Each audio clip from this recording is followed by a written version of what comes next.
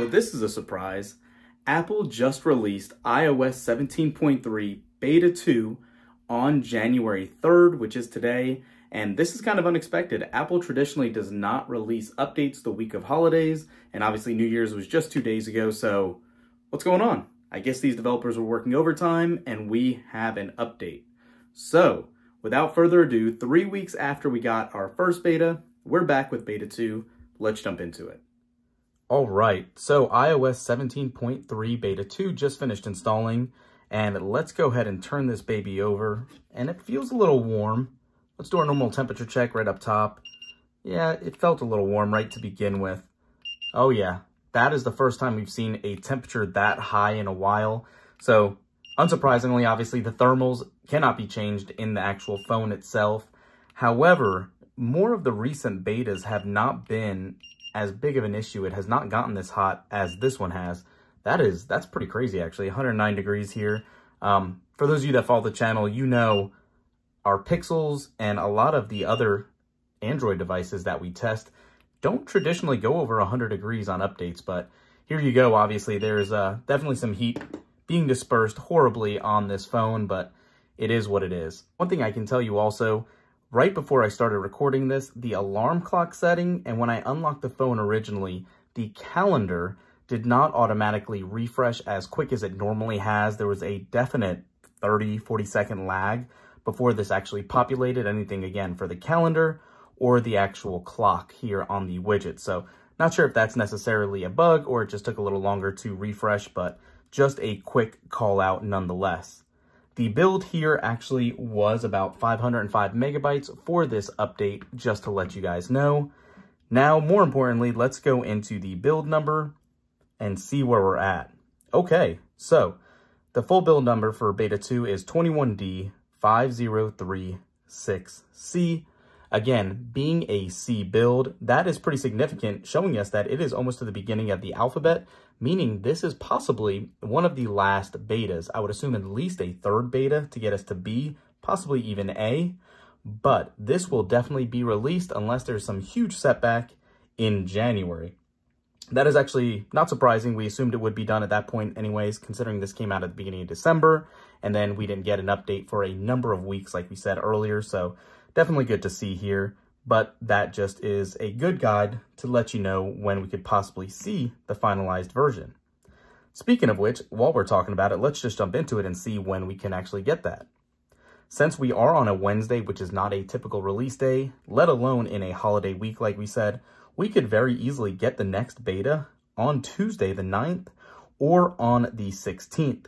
That could actually be one of the last builds or the RC at that point, for a release on the 23rd or 30th. I'm aiming around the 23rd, I believe, because there's a lot of talk around this last week of January being when you can actually pre-order or actually buy the Vision Pro. We all know you're going to need spatial audio, and that is obviously in one of these latest betas, or actually in 17.2, but they might be tweaking it some in 17.3 that we just don't know of yet, so keep that in mind. Obviously, in iOS 17.3 Beta 1, they did introduce that stolen device protection. That is one of the main features here. If you are not familiar with it, we can actually find it under, let's see, stolen device.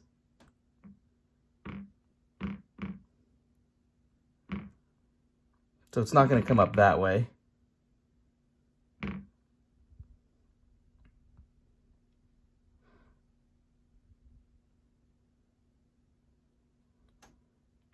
So stolen device protection was one of the main features here in 17.3, as well as Apple finally brought back the Apple Music collaboration playlist.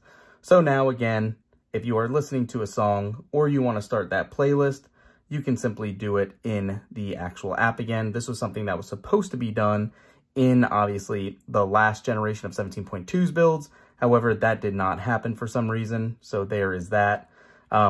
If you go into your favorite songs and go in here, that is where the playlist was prior. Let me try to go into one of our regular lists, and there you go. That is the icon you need for Apple Music collaboration, or in the three-dot menu here as well for collaborate. Pulls up the same sharing menu. Aside from this, let me go into the feedback app and let's see if this is updated.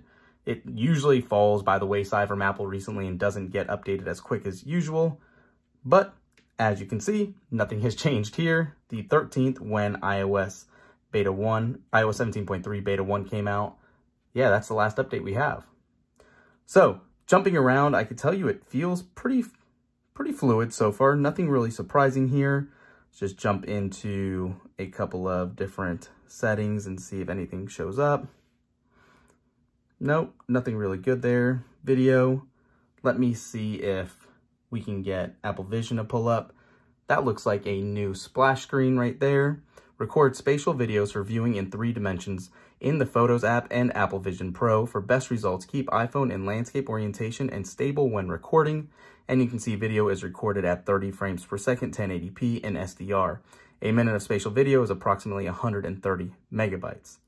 So we can continue with that. As you can tell, cannot toggle to 4K or anything else. Aside from that splash screen, I'm not sure if we're going to see anything else yet. I'm thinking they're just going to be finalizing and tweaking this build just due to all the bugs that have been experienced in iOS recently. So if we find anything significant, we will leave a note down below in the description or create a separate video if there's enough to warrant that. Stay tuned to the channel, guys. iOS 17.3 beta 2 is out. They did release watchOS 10.3 beta 2 and a slew of other updates as they traditionally do. Our watch video will be going live later as well. Thanks for watching. We'll catch you in the next one. Peace.